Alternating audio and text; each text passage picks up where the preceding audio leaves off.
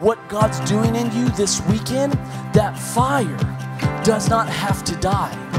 This day can be the beginning of the rest of your life. Here we are, on the edge of mystery. We long for a life of new discovery. Focus our eyes on the journey, stepping into the unknown, waving goodbye to our worry, and we're ready to go. We run, we're not ever slowing down. We run, we're chasing down the dreams we found, over the rivers and mountains, deep in the heart of the sea. We know adventure is calling, so we run wild and free. Listen, it's important you go to church, but just because you show up to church and you go with your parents or your grandparents or a friend or a cousin, that doesn't automatically mean you're following Jesus. There has to be a real heart commitment and change. God has called you to follow Jesus. Has stories waiting to be told. The earth is bursting with color.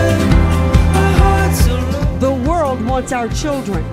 But tonight, God's going to put a mark on these kids that the world will never know them. Come on. I declare over these young men and women that they will be young men and women filled with the power of the Holy Ghost to face the day that we're living at. And even at 6 and 7 and 8 years old, they will prophesy the Word of God. They will speak the Word of God with boldness. I declare they will lay hands on the sick and they will recover. They will even speak to the dead to rise in Jesus' name. I declare at young ages, at 10, 11, and 12, they're going to begin to preach the gospel. They're not going to wait till they're 21 and 30. They're going to begin to preach the gospel right now at 12 years old, at 10 years old.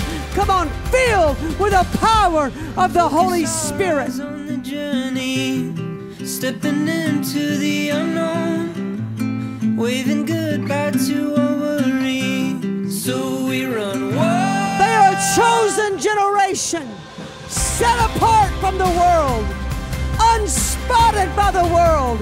Their eyes will not see the things of this world. Their eyes are consecrated. Their ears are consecrated. Their lips are consecrated. Their hands are anointed. Their feet will go to preach the gospel. In the name of Jesus, anoint them as ministers, anoint them as prophets, anoint them as preachers, anoint them as men and women of faith. Raise them up, God, a mighty army, a mighty army, a mighty army.